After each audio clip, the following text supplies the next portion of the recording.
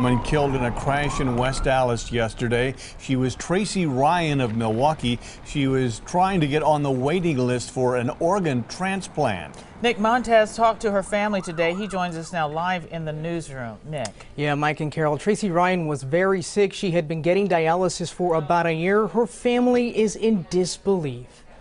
She was very fun-loving. Tracy Ryan's family has many photos of the good times. She loved her boys. Moments, they say, she never took for granted, especially after having her first liver transplant 10 years ago. It was a motorcycle accident, but to think that person's life went on. Tracy thanked the donor's family for her second chance at life, something good out of their tragic loss. And Tracy saw people married, and she saw 2 grandkids be born. But Tracy again needed to get on the transplant list for a new liver and kidneys.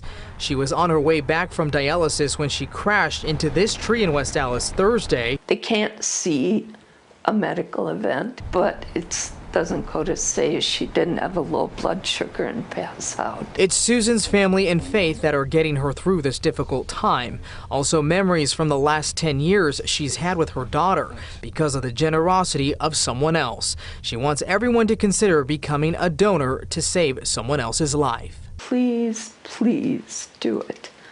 It could, a 30-year-old mother with boys, it could be a little baby. Certainly an important message, and I'm told Tracy was once a donor herself, but because she took so many medications for her liver and kidneys, she wasn't able to be a donor. On your side from the newsroom, Nick Montes, today's TMJ4. Yeah, very sad, going to be missed by family and friends. Thank you, Nick.